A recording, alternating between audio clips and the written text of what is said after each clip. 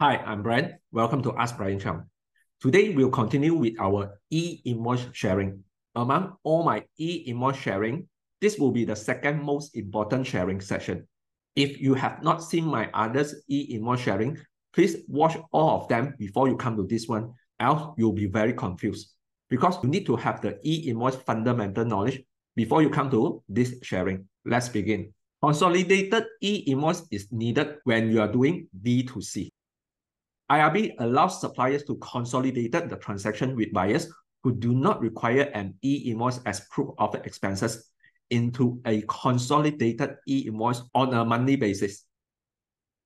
Buyer will not able to use this transaction for tax purpose. In short, for certain transaction, example, a housewife buy vegetable in the market, she do not require an e-invoice for tax purpose. So the supplier can just give her receipt or just normal invoice. But the supplier will then need to consolidate all these transactions into one consolidated e-invoice and submit to LHDN once in a month. Meaning for B2C, there will be two scenarios. The first scenario is a customer come over, he required an e-invoice. Then supplier need to obtain the buyer's details, issue an e-invoice, submit to LHDN, get the approval, and pass the validated e-invoice to the customer. The customer can then use it for tax purpose. Scenario 2, a customer do not require e-invoice. Supplier just need to give him a receipt or normal invoice to record this transaction. Buyers will not able to use this normal invoice for tax purpose. Then buyers need to consolidate all this invoice into a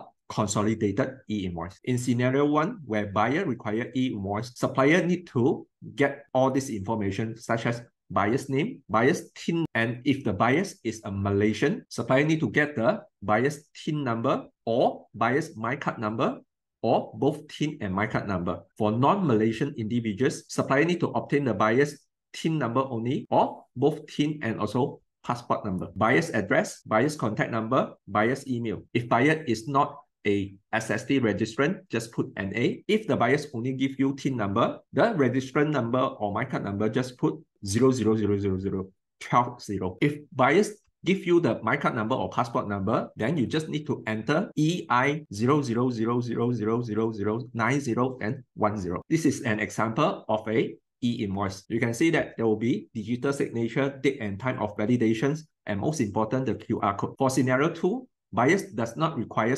e-invoice, so you just give him a normal invoice or receipt and consolidate it into a e-invoice. Supplier will be allowed to aggregate transactions with buyers who do not require an e-invoice on a monthly basis and submit a consolidated e-invoice to IRB within 7 calendar days after the month end, meaning that you consolidate all normal invoice for the month of November and submit to IRB as a consolidated e-invoice before 7th of December. There are two ways.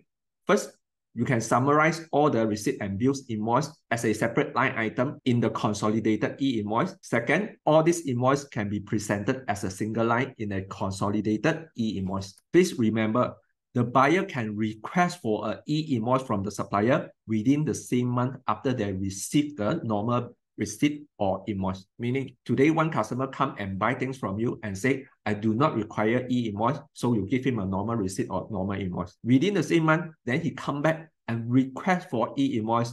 You must able to give him a proper e-invoice. For consolidated e-invoice, the buyer's name just put general public, buyer's TIN EI 9010, buyer's registration number put NA, buyer's address put NA, buyer's contact number put NA, buyer's email put NA, buyer's SST registration number put NA, description of product and services, put the receipt or invoice number for individual transaction.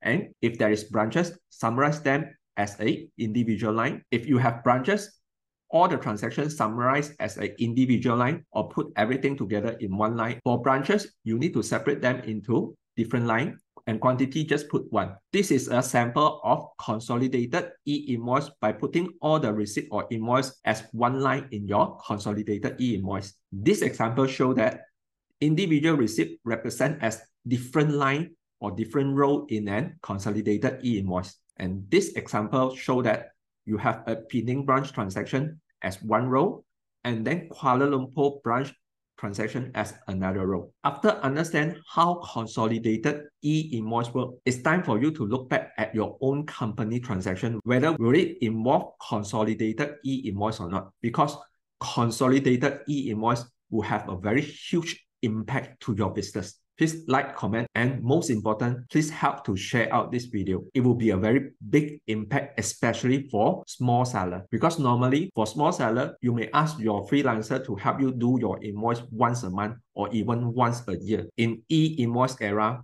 you cannot do this anymore. You need to do your account, especially on the sales or invoice side, daily. So you need to change your company operation to suit to e-invoice requirements. That's all for today. See you in the next video. Thank you.